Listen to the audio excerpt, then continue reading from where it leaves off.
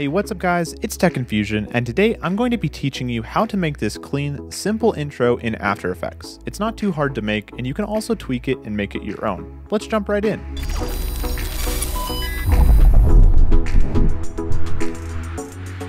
Alright, so let's start by making our composition, and I typically just make it a 4K project, but you can use whatever works for you. First, let's create a circle by using our ellipse tool and drawing out a decent sized circle. Holding shift on your keyboard will keep the shape a true circle. Go ahead and set the fill and stroke properties. Then I'm going to align this circle to the center of my composition. Let's set the anchor point to the middle of the circle by holding down Control on Windows and Command on Mac and clicking on the anchor point tool in our toolbar. Then drop down the properties for your circle layer, click Add and select Trim Paths. Drop down the properties for trim paths. Then I'm going to go about a second into my timeline and set a keyframe for start. Then I'm going to go about a second or two more and change my start value to 100%. Then I'm going to go about 4 to 5 keyframes ahead of my first start keyframe and set a keyframe for end. Set end to 0% here and then go about 5 frames ahead of the last keyframe we made for start and set end to 100%. What this will do is create this somewhat semicircle animation. Let's make sure our keyframes are easy eased. I'm going to set the end caps of this path to round to kind of round off the corners.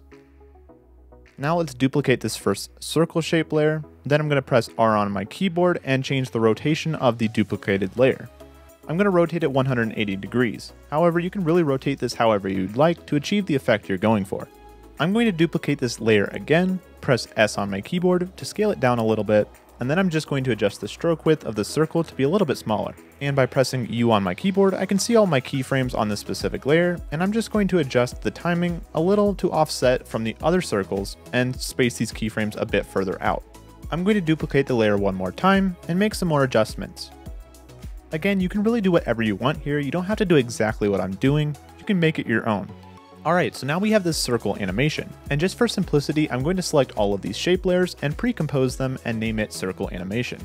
Make sure you leave move all attributes into the new composition selected. Then for the logo, I'm just going to make a new composition, make it 500 by 500, and just call it logo. So I have my imported logo here, and since it's not in the shape of a circle, I'm just going to draw a quick white circle to fill this composition. Then I'm going to drop my logo on top of it and resize to fit to the desired look.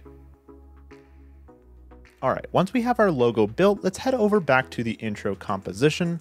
Then I'm going to just drag my logo comp to this timeline. Then I'm going to use scale to resize to an appropriate size to fit in our circle animation. You might remember that there was this liquid fill animation for our logo, and for that we're going to use masks.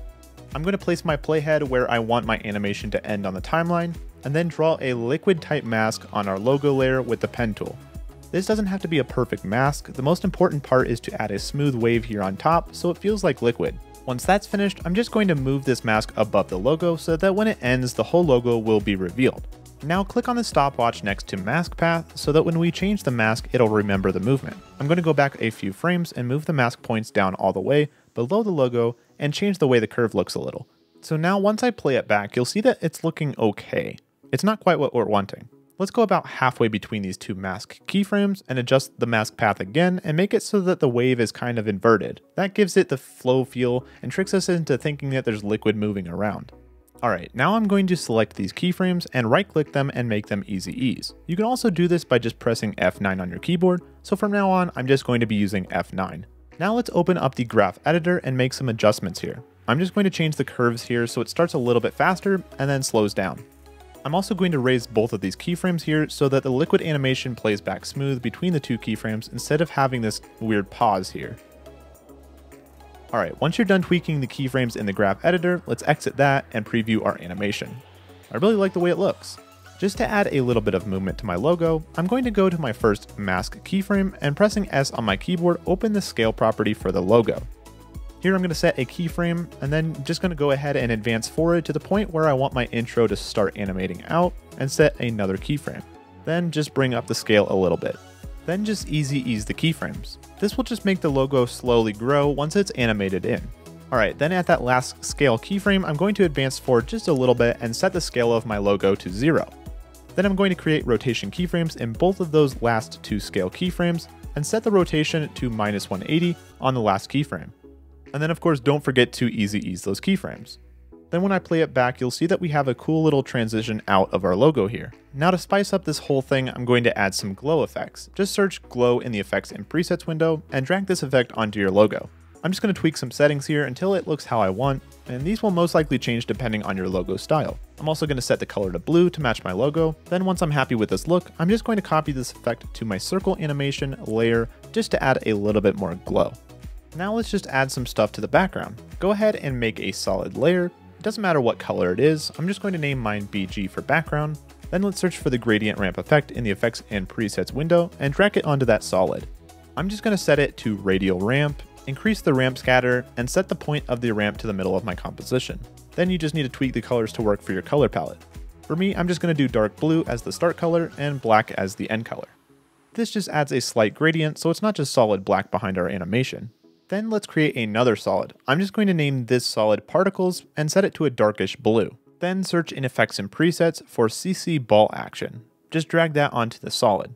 Then I'm going to tweak the settings in here till I get what I'm looking for.